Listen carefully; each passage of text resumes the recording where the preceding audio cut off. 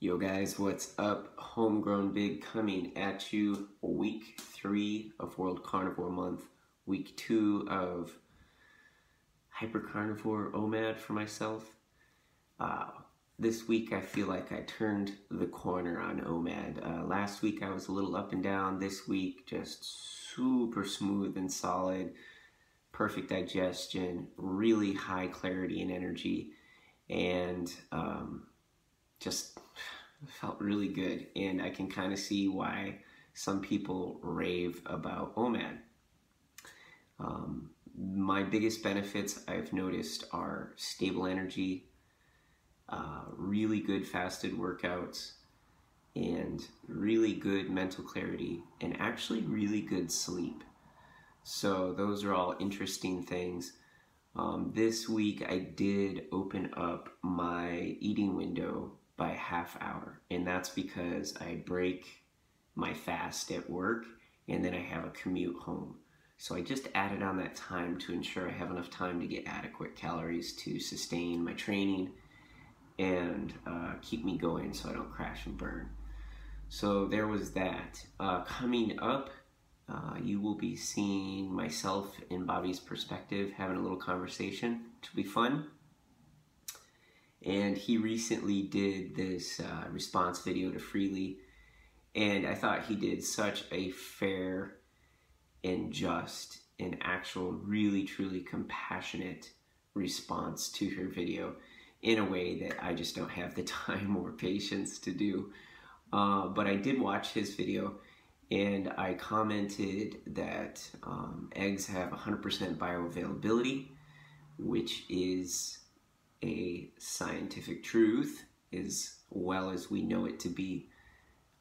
And it's one of the reasons why struggling vegans do well when returning to eggs, because they have 100% bioavailable protein and preformed nutrients, which are not in plant foods. And it's one of the reasons why the vegan movement of ethically sourced eggs, in addition to a vegan diet, exists. And, you know, you wait for the comments that come on that. And my point with this is that there's help for people who want to stay in the I'm not going to kill an animal genre.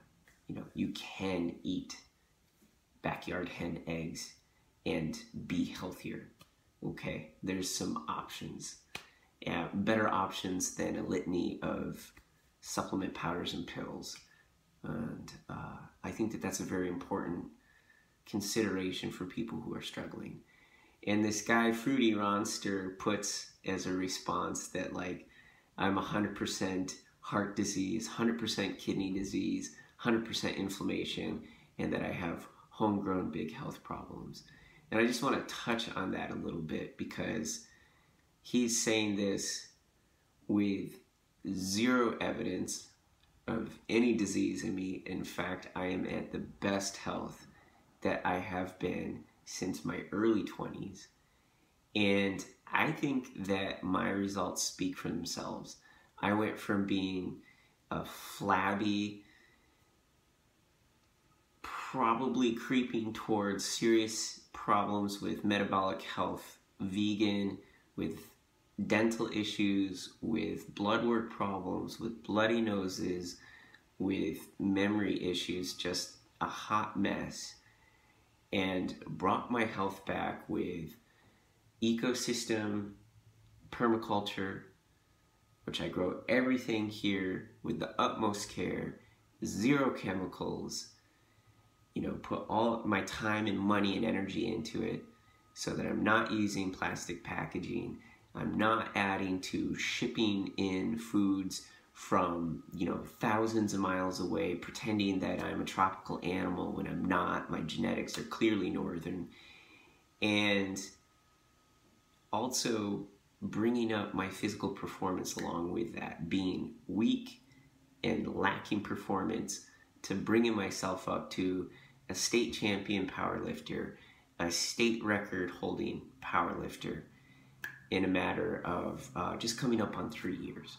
So, you know, when Ronnie, your results in health actually reflect your choices, I might listen. But until then, you are losing your teeth, you are getting metabolically, I don't know what's going on. Maybe you're eating more avocados than you're letting on to, or maybe you're just smashing way too much sugar for your also northern genetics.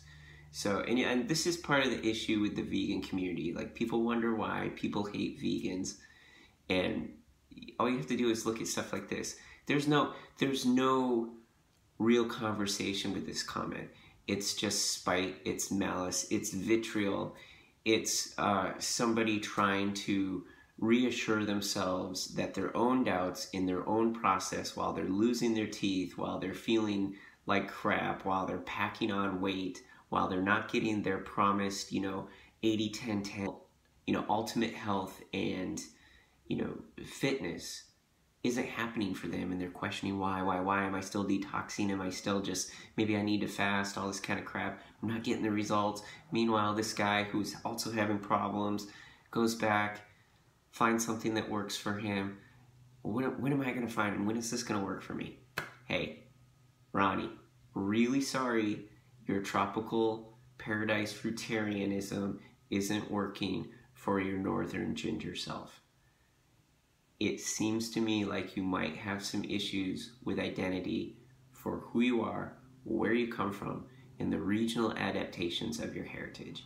You're not from the tropics. Sorry.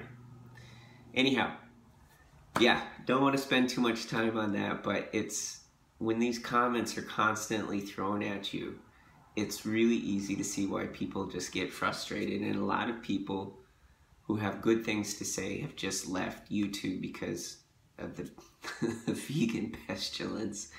But anyhow, let's talk about this. One thing that I noticed this week, and it took me by surprise, and it almost shocked me. See this photo? I'm going to put it up here now. This was from my early golden days of veganism, but it was at the end of 80-10-10. In this photo, I had lost a significant amount of muscle, but I was still pretty healthy. I was running a lot, so, obviously catabolic, but I got this spot on my face, and it was large. It was this large brown spot, and I was like, holy cow, what is that? Like, it just appeared one day, and it was one of my red flags that not everything was okay. Like, I was way too young to have something that appeared to be a liver spot. And I've actually seen these types of brown spots on other 80-10 people's faces. And it looks like an old person's liver spot. And it has been there ever since, all through veganism. All when my triglycerides spiked, and I've done videos on this. I'm not going to keep beating a dead horse with the same stuff. And since I started Omad, that spot has gotten smaller. It had gotten a little smaller after veganism, but the last 2 weeks, it started getting really small. So I can only hope that this is a sign of regeneration and, really healing the damage that all of the sugar was causing my body, my skin, my liver, all of this kind of stuff. So I thought that was really interesting. Let me know if you had any weird liver kind of spots in your skin when you were fruitarian or vegan, or if you've had any kind of Omad, really intense healing in that way. It just baffled me. It literally looked like it happened almost overnight. So interesting stuff there. I'll keep reporting back and see if it goes away and see if I can get some better photos. I am looking to get a Google Pixel 3 phone so I can do some better quality videos. But we're talking to Bobby's perspective this week. Be on the lookout for those videos. I'm really excited to talk to the guy.